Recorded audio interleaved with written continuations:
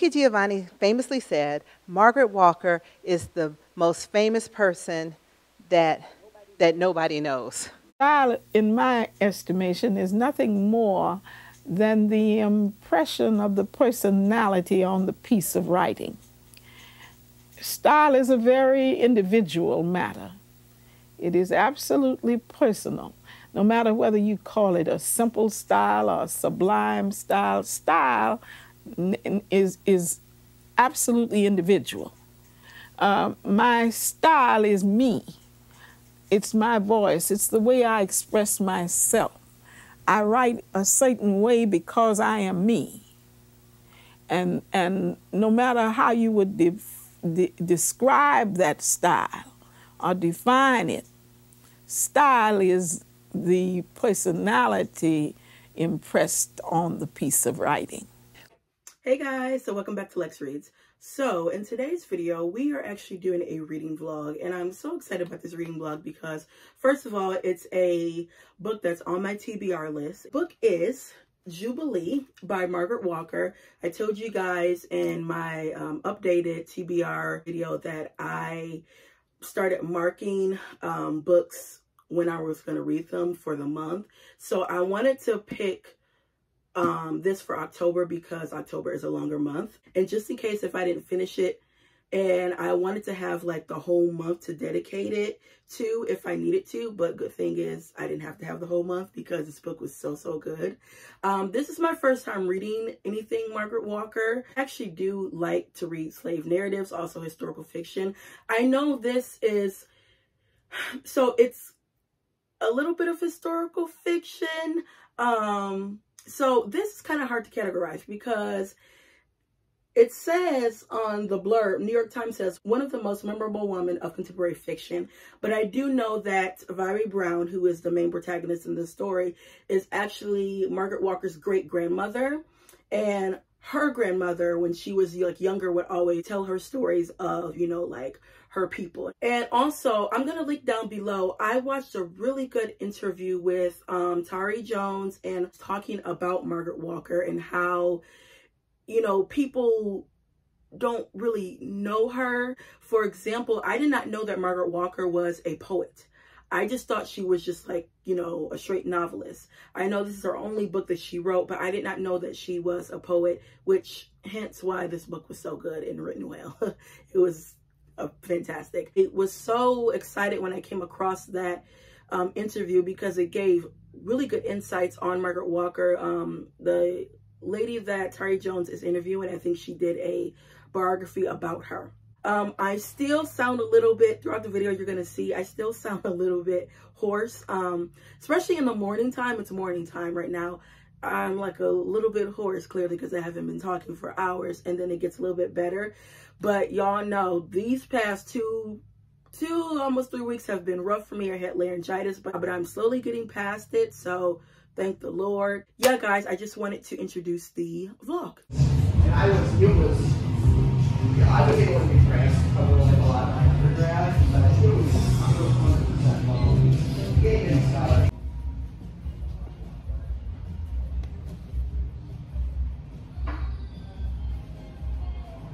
So I got the book. This is what it is. I'll show you guys more in detail when I get home, but this is what I wanted. So you guys, I just came back from the store. I went to, well, first I went to go get my eyebrows done. Had to get them waxed.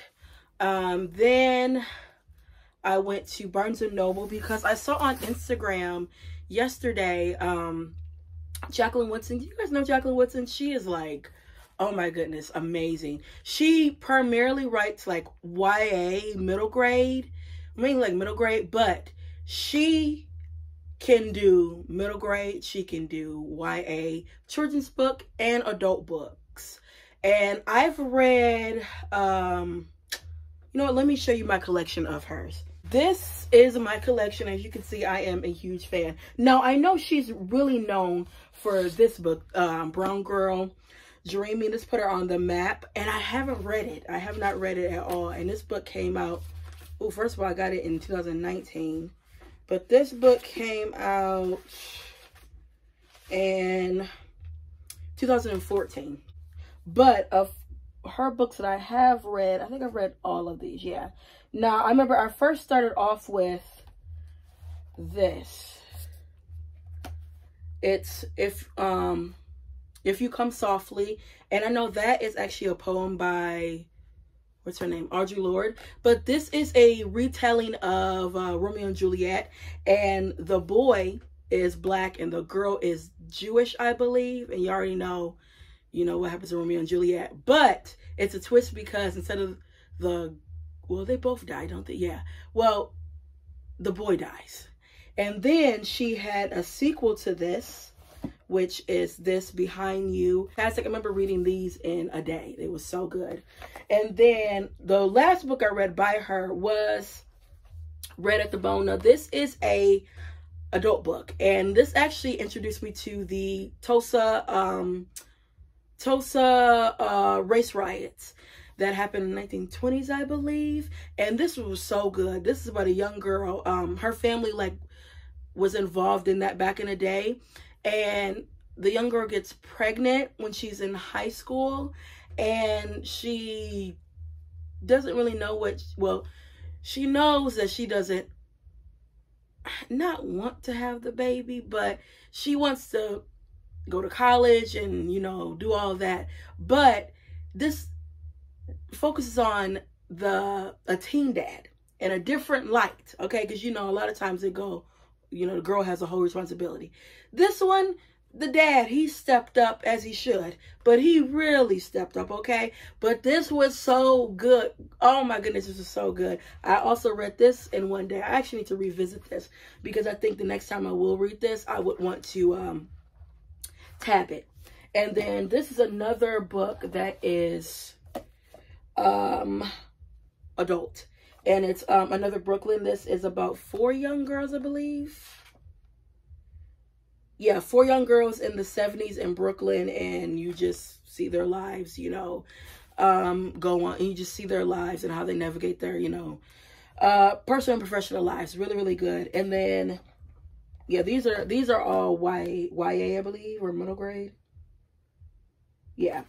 Yeah, it's YA because it says young readers. This is Feathers, and then this is Locomotion. Now, you know, I don't think I've read this one. But I say all that to say I want to show you guys my collection because this book just came out like last week. First of all, get into this cover. So pretty. And this is about a young girl named Sage. She is in Brooklyn. She is raised in Brooklyn. And her neighborhood, they call it the Matchbox because, like, basically all the houses are burnt down. And she's kind of like a tomboy. And she plays, you know, hoops with the boys. But then she wants to be in a circle of, she wants to be in this, like, circle of, like, these girls, but it looks like, you know, because she is a tomboy. But a young boy, I believe, comes to the neighborhood, and they, like, really hit it off, and, like, he understands her and she understands him. So I don't know, for some reason, like I've always liked Jack Lewinson, clearly, but I just gravitated towards this book when I saw it, and I saw this synopsis. I'm like, I just wanted to get it now. And this book is only 178 pages. Oh, this is a book I could read in a day. You know how I do my read a book in a day. So yeah, I got that. And then I went to you guys know I told you guys that store, Totem Books in Flint, Michigan. They do records, you know, they have records, books, clothes, everything. So, of course, I have to get a record because it's not a month without me getting a record. And I got a record and 2 books, but let me just show you the record I got, which I'm about to play it in a minute. Tina Marie. And this is Irons in the Fire, and I only paid $5 for this. I wish they had our first album. I remember saying that and didn't get it, and I really wish I've got it because Behind the Groove, that's like, I think that was her first single, and it is fire, okay? But yeah, I'm excited to listen to this. And I was looking at the album. Girl, Tina, she wrote and produced this album, and then there was another album she wrote and produced. So she was a fantastic writer. I gotta give it to her, and producer. Then I got 2 books. Finally, I was like, you know what, let me just bite the bullet. Every time I go there, I see it, I don't get it. It's Charles Chestnut, The House Behind the Cedar.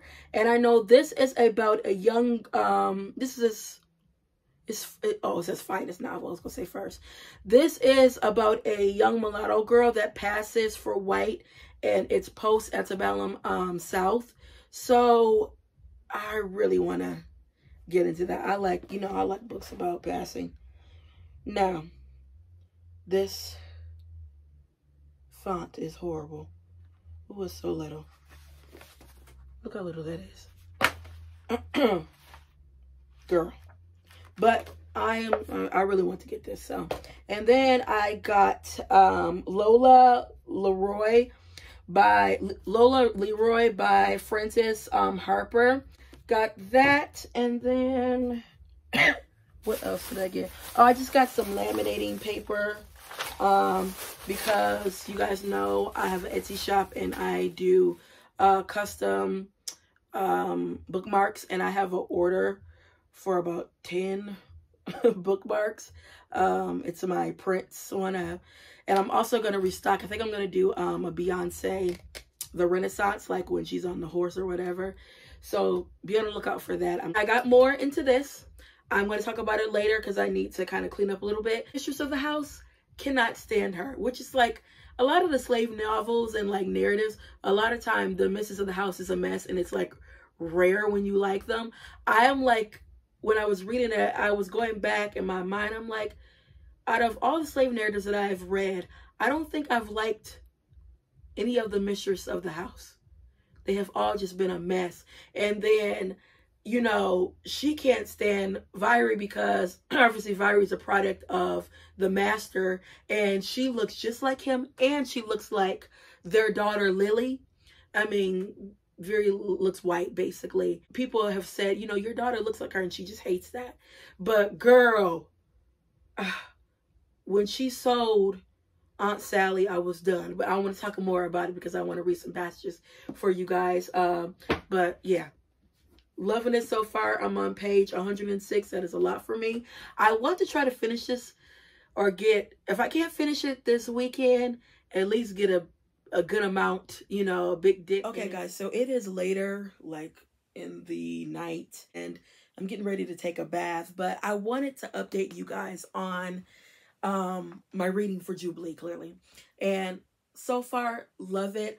I'm so excited that I finally have a book where, I think I stated it before, where I can like highlight and annotate and write in it, because I just wanted a book where I could do that for some reason. And I thought I was going to be able to do that in what is it called, Invisible Man by Ralph Ellison, but that was a bust for me, which I'm going to give that a try again, but it's going to be a while. But loving this. I mean, I love slave narratives, but these white people in here are getting on my nerves. Oh my gosh. Okay, so first of all, Big Missy, which is the mistress of the house, that woman is the devil. So clearly she can't stand Vyry, because Vyry is a product of, you know, her husband and an enslaved woman, and Vyry looks exactly like Master John and their daughter Lillian. But like, she literally tortures that girl. She gets like, when she moves in the house, she's like 6-7 years old, and she like breaks a dish, and instead of like beating her, she literally like hangs her in a closet, and her like, yeah, she literally like hangs her in a closet, and this is a child, and the girl passes out, and then you know, Master comes in and was like, don't you ever do that again, and da-da-da, because it looked like he really do like her. But I think he likes Vyry because he liked Vyry's mama, okay? And she knows that, and she like hates that. But because of that, she ends up leaving, she ends up moving in with, she still works at the big house, but she ends up moving in the cabin with Aunt Sally, which becomes like a surrogate mother to her. She is a cook. She's been at the plantation ever since like Master Jacobs was a little boy. But I love this scene too. Clearly the missus, she counts everything that comes in and out the kitchen, food and all that. Of course, you know, she's not giving it to any of the slaves or whatever, so they kind of have to fend for themselves. But Aunt Sally is real clever. Vyry was so devoted to Aunt Sally, she would never have told anyone how often she saw her steal great panfuls of white folks' grub, and how many pockets she had in her skirts, her bosoms, where she hid biscuits and cakes and pies, even though Big Missy had threatened more than once to have Aunt Sally swung up and given a good beating if she ever caught her stealing. Once safe in the cabin, they would fill their stomachs full of good food, and tattling over the thoughts of how many different kinds of fits Big Missy would have if she knew how she had been outsmarted. She'll die an unnatural death if she'd known I'm eating her biscuits. I love that. I love Aunt Sally. But then later on, they have a dinner party, and they have a dinner party, and one of the guests tells him, he says, by the way, I heard that one of the lower courts just this past week, about 2 slave cooks had been arrested for poisoning three of their master's families. Big Missy, she criticizes Aunt Sally's food, saying that the patties were too salty, and she's like, you know, she's out of like her game tonight, and I don't know what's going on. Maybe you need to sell her. And granted, she has been there ever since he was a little boy, right? And he's thinking about what he heard from his guests about, you know, them, about the slaves poisoning and killing their masters and stuff like that. The reason why she was off her game that night is Grimm's, who is the, like slave catcher or whatever, he ended up killing old Grandpa Tom, and we found that old Grandpa Tom was related to Aunt Sally. And reason why he beats him to death, this is an old man, because Master John is away, and Grimm's asked for a horse, and Grandpa Tom is doing his job because Master John, like, don't let nobody use my horse, you know, these are my good horses, da-da-da-da. So he like, I can't let you do that. And Grimm's like, give me the horse, and da-da-da. He like, no. So he beat the man to death, and it's an old man. And I mean, girl, the way that they describe it is horrible. So she is grieving him. Do you know, because of that, he listened to his wife, and they end up selling her. And it is so sad. Oh my goodness, it's so sad. Because right now, Vyry is about 15 years old. And that's like her mom. And they both like work in the kitchen, and she has taught her everything she knows and things like that. But eventually they hire some cooks, and it don't go well. And, you know, Master John, like, I can't believe I ain't let you talk me into, you know, getting rid of her. And they sell her to the highest bidder, which is, like, horrible. And she's like, well, and, you know, he all ticked off. And he's like, I've known her since I was a little boy, and, you know, nobody can cook like her.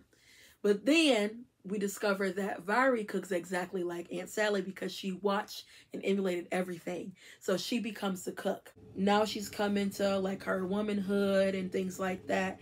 But I also want to share with you guys the way that she looks. Her milky white face, with her sandy hair, rope tie on her head. Her cold bluish gray eyes looked out without emotion. Her mouth was tight and a straight hard line. First of all, I thought you was a young missus. You look just like her. He's talking about Lillian, which is basically her sister. She said, I'm a slave, all right, snapped Vyry. So she's talking to Randall Ware. He is a free black man, and she's like brought him food or whatever, because he's like working on their plantation. And basically he like really likes her. And Vyry, she like you know, like they described it, she has like no emotion in her eyes, and she just wants her freedom, right? So he's like, well, you know, I'm a free black man, I can maybe help you get your freedom, but you would have to marry me. And she kind of, you know, a little cold or whatever, but she's like, well, that might be a possibility. But she learns that Master John doesn't want to get rid of her because of her cooking. And excuse me, it's going to be kind of hard to try to, I guess, sell her, because if he marries her, then he can buy her like freedom and she can be free. I am really liking this a lot. I am like, you know, tabbing, highlighting it, and I am just excited to see where it's going to go. I was looking on Wikipedia because I was trying to see like all of the characters' names, but I had to kind of like stop myself because, you know, it had like the person's name and like what happened to him, so it's like I don't want to know. But yeah, I'm going to get in the bathtub and read a little bit more. I tend to read a lot in the bathtub. It's really weird, but yeah. Guys, real quick, I literally just got out the bathtub and I was reading, obviously, Jubilee. Okay, so I didn't know, excuse me, Lucy, she's one of the house servants, and I just realized she was Vyry's older half-sister by Vyry's mom's slave husband. So she was like fully black. But girl, she got in some mess, you hear me? She with Big Missy, of course. So Big Missy has this like parrot that if you curse it, like if you curse, it'll like say something or make noises knowing that you said like a bad word or whatever. So they ask her, one of the servants say, oh, Big you know, Mrs. wants you know, da da da da da.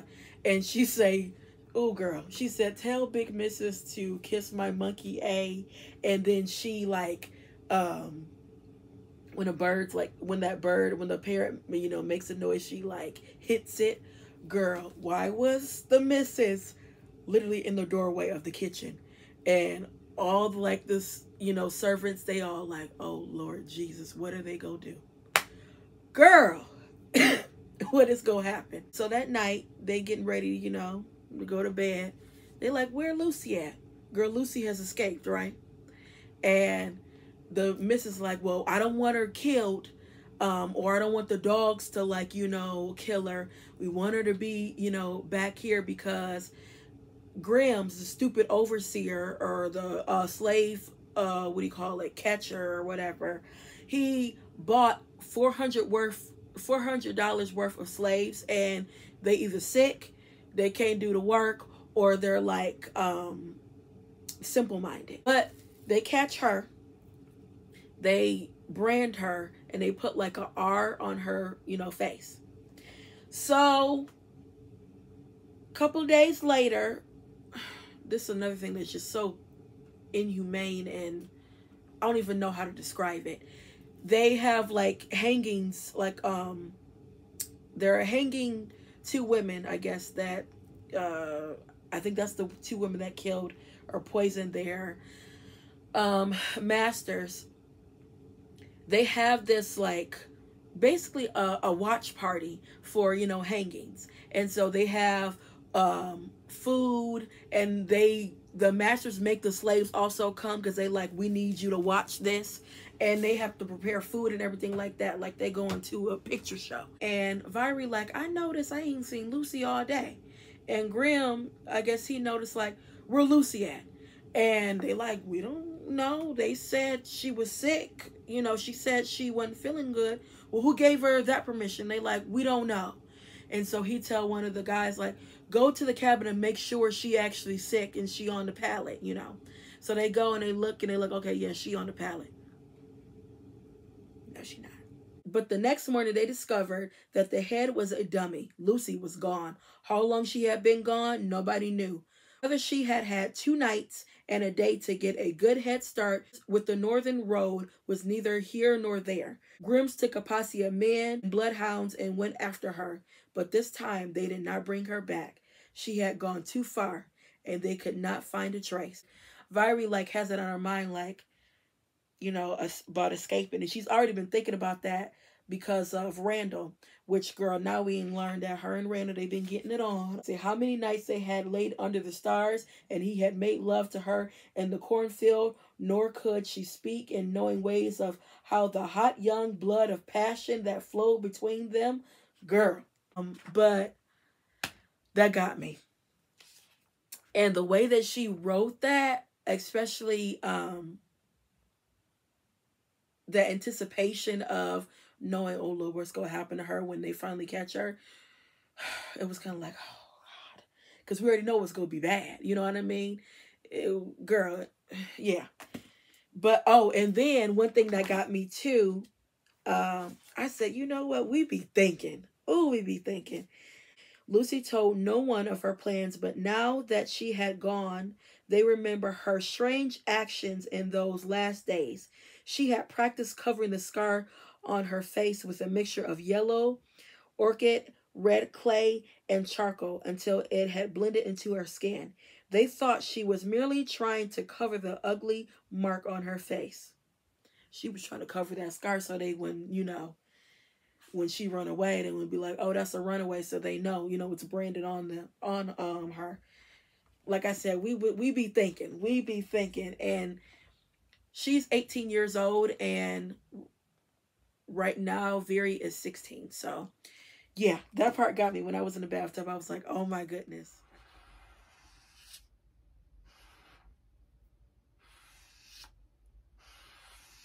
Okay, guys, so I'm so proud of myself because I got to page 194. So I made a good amount, I made a little dent on this last night, like I was saying. And then I wanted to know how many pages I have left. So I have 280 some pages. For big books, I tend to count the pages left I have. It makes me feel a little bit better because you have a 400 to 500 page book, and especially 500 pages, and when you only know you have 200 and some pages left, it's so weird. It makes it feel like, oh, a 200 and something page book. It's psychological, but I know for me it makes me feel better. So yeah, but this book is so good, y'all. The master, he dead now, okay, because he was not listening, okay. And when Vyry told him, she said, I'm pregnant, but she said, I'm big. I guess that was a way of saying that she's pregnant, but she was like, I'm pregnant. And he was like, oh, is it one of my, farm boys or one of my, and she like, no. And he like, is it one of the, overseers? She like, no, it's Randall. And he like, oh, that free.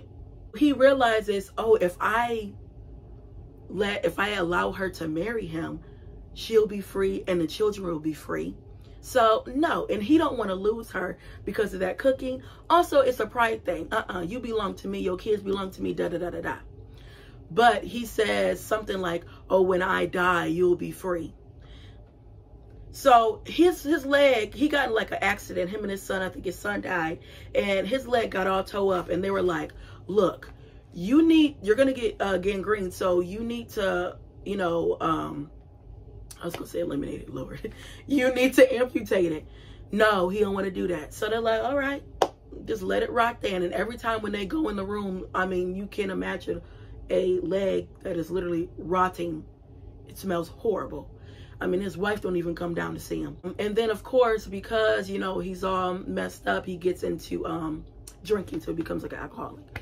He tells Vyry, and Vyry's, bringing him his tray like, oh, you still here? Yeah. And she looking like, yeah, bro. Like, you know what I mean? And then he's like, oh, when when I die, you become free, but I'm not dead yet. And he yelling, I'm not dead yet. Girl, think I forgot what I told you? I promised to set you free when I die, didn't I? Got it in my will right here. And he patted the books and papers beside his bed. But I ain't dead yet. And he rose up from the couch as though he was going to strike her. So she hurried back out of the room. But as she fled down the hall to the kitchen, she could still hear him saying, "You ain't free till I die, and I ain't dead yet." That night, he died. First of all, that writing just kills me, okay? You saying all that, and then she like, that night, he died. Love it. It's so weird because I'm not used to having books with, what do you call it? Table of contents. Have you guys noticed in like newer books now, they don't have a table of contents? It's really weird. In like older books, there's always a table of contents. I've noticed that in like newer books, there's no table of contents. Let me see something. Oh, girl. I'll put it back up. See, this is a newer book. This is a House of Eve. Yeah, this doesn't have a table of contents. I've noticed that. I am like geeked over this book because it's just like everything that they're doing to like the blacks. Oh, I sound like Trump, Lord. You know, he calls us the blacks. Everything that they're doing to like the enslaved people, it's like you're thinking that you're getting at them, and clearly you are, but they're so clever that it's like they already have a step ahead of you. You know what I mean? So like even with like the mistress of the house, she literally doesn't want any slaves to eat her food, her preserves that she don't, you know, grow. She don't preserve them, anything. She literally will put like some medicine down your throat to make you like vomit, and she'll look to see the vomit and see if it has any like preserves, like berries, or because she likes preserves, so any preservative, she'll literally see in your vomit if it's any of the color.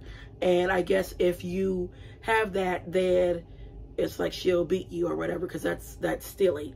Like, she's that dirty, you know what I mean? And it's like, girl, little do you know, they already steal it from you, and you like underneath your nose, and they do it cleverly. Like, you know, the way that Aunt Sally taught Vyry, she literally has like pockets in her dresses that you can hide food in, you know what I mean? And then even the way that they make the preserves, it's like they make sure that they got, you know, a little for the side for them.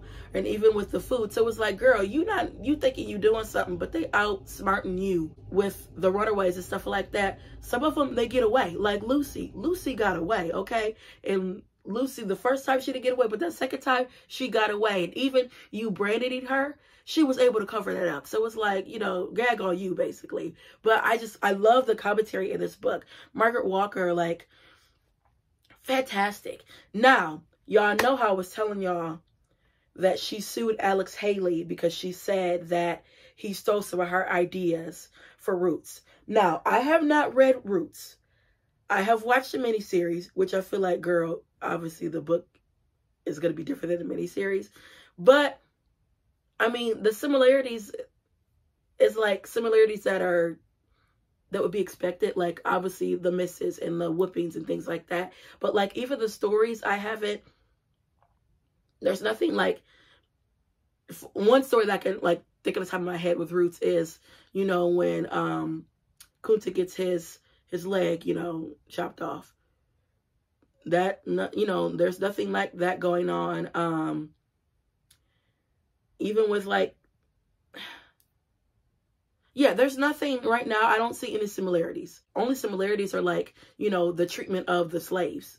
And that's like in all slave narratives and all, you know, historical fiction that focuses on slave narratives. So I'm like, girl, I mean, I'm still at the early stages, but I'm 190 something pages in this book, and I ain't seen no similarities that are like you stole something from me. So yeah, I'll keep you guys up to date on that, just to see if there's some more that's going to come up. But right now it's like, no ma'am. I need to get on Roots. I've read, one of my favorite Alex Haley books is Queen, and I also like the TV series starring Halle Berry. But I do have to say, I remember reading Queen, and the beginning was so laborious. Oh, girl, it was so, I'm like, it almost made me want to DNF the book. But I'm like, no, it's going to get better. It's going to get better. And as soon as Queen's mother, Easter, came into the picture, then it got totally better and it was not boring at all. But that beginning was so boring because he was setting up, which I realized what he was doing. He was setting up the story. He was setting up the people because there's so many generations. So he was really talking about Queen's grandfather, and yeah, that's what he was talking about. But it was just taking so long. And it was like, would you hurry up? Because, you know, like her people, they're from Ireland. Girl. But I remember trying to read Roots, the physical copy. And I'm like, oh no, this is boring. And I took to the audio and have it on audio. And it was so boring, I still couldn't get into it. And then I like DNF'd it. And like 2 years later, I read Queen. And I was thinking, I said, you know what? I'm going to have to toughen it out, because I had the same feeling for Queen. It was like, oh my goodness. So I'm thinking once they, because I don't even think I got to the part where they got to the middle passage. They were still in Africa. Like they haven't even gotten captured yet. And it was just like, oh God, please. So I'm thinking once I get to the middle passage, they get, you know, captured, then it's gonna go. If you guys have read Roots, tell me, because again, I've never read it. I've just watched a miniseries billions of times. But yeah, I need to get up on that and stick it out. So, because I feel like, girl, you're a black book collector, you haven't read Roots, you know. And watching those series don't really count. So Big Missy just died from a stroke, and when I tell you, it sounds horrible, but I was like, oh, thank God, because she just was horrible. And then Graham, the overseer, he ends up enlisting in the war, because now, like, on the plantation, at first it was like 40-something slaves, and it went down to 20-something. They don't have nobody to work in the fields, because either the slaves, they run away, or they die from, like, you know, diseases and things like that. Now, Randall is getting on my nerves, because it's like, I need you to hurry up and come get your babies and your wife, which I know he's trying, but girl. And Lillian, which is technically Vyry's sister, talking about, oh, I have nobody now, because, you know, the daddy gone, the mama gone, the brother died, and her husband died. And she's like, oh, I don't have nobody here. Please stay with me. Oh, girl. So yeah, I'm on page 269. I've made a good dent in this, but I need this to kind of hurry up. I need her to get off this plantation, because she's been on there for a while. I need her to become free and go somewhere else. So real quick, I was going through my J. California Cooper collection, because next year, I'm going to be focusing on all of her works. J. California Cooper, she's known for short stories and plays. They said, I'm on Wikipedia now, they said she wrote 17 plays. But I'm going to focus on, like, her, you know, short stories and novels. And I've only read, I've never read any of her novels. And I've only read one short story collection, which is Homemade Love. But the reason why I wanted to, like, do this quickly is every time, like, when I go to a store and if I see her books there, I don't know if I have them or not. So I want to, I'm going to write them down, and then I'm going to just transfer them into my phone, because it looks like she has 1, 2, 3, 4, 5, 6, 7, 8, 9, 10, 11, 12, 13. And I have 1, 2, 3, 4, 5, 6, 7, 8, 9, 10. So I need 3 more. So I'm going to put these in order. So her first book came out in 1984, and it's A Piece of Mine. I've only read a couple of short stories out of these ones. Okay. And then Homemade Love is next. Some Soul to Keep. Okay, I have that. Family.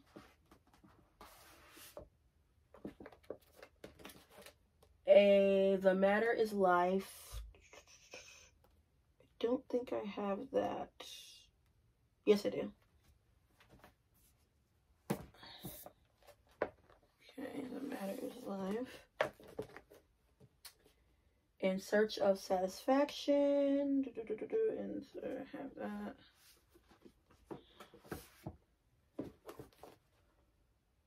Some love, some pain, sometimes, some love,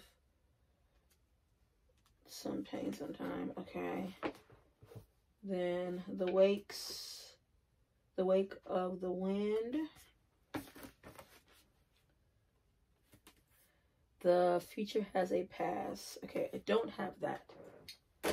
Next, age ain't nothing but a number Black women experiences. Okay, I think that's because she was a contributor. I need to look that one up. I don't think that's like her actual work. And then some play, some people, some other place. Okay, Wild. That was a recent one that came in 2006. Wild Stars, Seeking, Midnight Suns. That's a short story. And then Life is short but wide. All right. So yeah, I need to get possibly, I think 2, because I think age ain't nothing but a number. Black women explore midlife. It says contributor, so I just think she was, like I said, featured in that. So I don't think I'm gonna need to get that, but I still want to look that up. Ooh, girl, my hair look a mess, but I'm about to wash it. But I wanted to tell y'all, finish this. This is 5 stars. This is 5 stars. First of all, this book was 497 pages. It did not read like 497 pages. It was paced perfectly. It wasn't like, oh, can you kind of hurry up? No. I think the last clip I was saying, you know, I wanted her to hurry up and get out of that plantation, which clearly she did. Because this is in 3 sections, and like the last section is Reconstruction age, and it stops at, this book is a span from 1835 to 1870, and slavery is already over. Slavery was over in 1865. Well, supposed to be, yeah. But you know, it also, you got closure. It just, oh my goodness. So Randall, obviously that was like her first love. That was her children's father. And then, you know, he told her, he sent, you know, word for her to wait for him.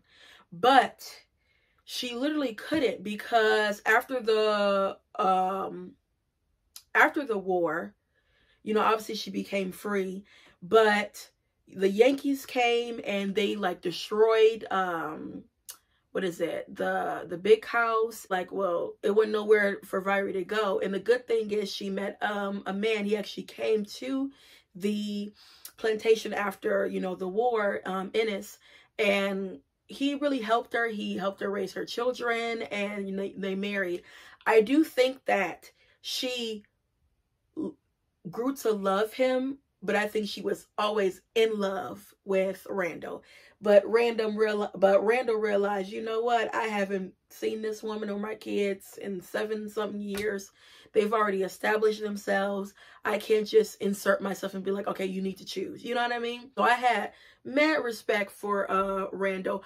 I really like Vyry as a character. I liked her a lot.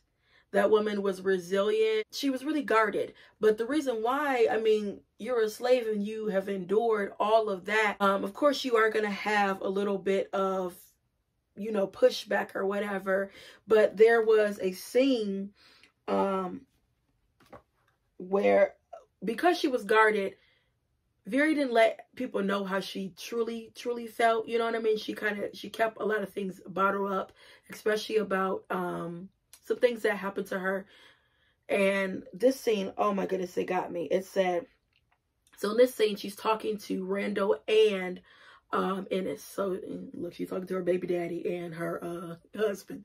But she says, Big Missy was mighty mean to me from the first day I went in the big house as a slave to work. Empty Mrs. Lillian's peapot in my face. She hung me up by my thumbs. She slapped me and she kicked me. She cursed me and she worked me like I was a dog. They stripped me naked and put me on the auction block for sale. And worst of all, they kept me ignorant so I can't read and write my name. But I closed her eyes in death. And God is my witness. I bear no ill will. Old master was my own daddy, and he had never did own me for his child. I begged him to let me marry you and go free, and he said no. He ain't punished nobody when he stand to see them beat me. She stopped and looked at them frightened, almost panicked. They caught her words, and suddenly they both standing over her. What did you say? Asked Ennis. Who stood to beat you? Asked Randall. And both of them together said, when? Now Vyry was crying, and she realized she had gone too far not to go on. She was fumbling at her waist and her apron at the buttons fastening her clothing. Suddenly she snatched at her clothes. She tore them loose and bared her back. That's what they done to me that morning when I was trying to meet you at the creek. Hysterical now, she had thrown off pieces after pieces of her clothing. And now in the moonlight, the two men stood horrified before the sight of her terrible scarred back. Oh, Lord, that scene got me. Oh my goodness, the way that Margaret wrote that, you could literally see them and can see how horrified they were. That she could have been so angry and mean and bitter towards, Master John and Big Mrs. And she was like, no, I don't have any ill, feelings towards them. And like she said, that lady treated me horribly. But when she died, I closed her eyes. You know what I mean? I took care of her daughter. Yeah, I'm just so fascinated with this story. And the fact that Margaret Walker, it took 30 years to write this book. And I mean, kudos to her. And I also think the reason why this book is written so well, she actually is a poet. She was known for her poetry. This is her only full-length novel that she did. I was telling you guys how she had sued Alex Haley because she said he kind of took some of her, I guess, stories or whatever from Roots. I mean, I honestly didn't see anything, like I was saying earlier. Only similarities is like the normal similarities when it comes to enslavement. But granted, I have not read Roots, so I don't think I'm equipped to give a full assessment. You know what I mean? Because I've only seen a miniseries. And of course, that miniseries is not going to, have everything that the book had. So that's why I feel like I can't really give a full, evaluation. Because girl, you ain't even read the book. After reading this, I am curious to read Roots. And like I told y'all before, girl, I'm gonna just have to bear with it because the beginning was so boring. But I can get through it, okay? I mean, I can go on and on and on about this story, about this woman, about this book. If you guys have not read Jubilee, I would highly encourage you to read it. And I tabbed and highlight, and I was craving a book where I could tab and highlight and write in it. And this was the book that succeeded. Clearly, y'all saw I had such a ball reading this, and my commentary was just, it was heavy because this is a book where you have to talk about it, okay? Like, it's a book that you have to talk about. Also, too, for slave narrative, it's not that harsh. You know how slavery, obviously, we already know it's unjust, it's brutality. You did have some scenes that were, difficult, but it wasn't like, oh my goodness, unbearable. It was not like that. I honestly can say it wasn't like that. But you still got the gist of enslavement and the harsh reality of it. So yeah, guys, that's all I have for you. And I'll be back with more Black books. Bye.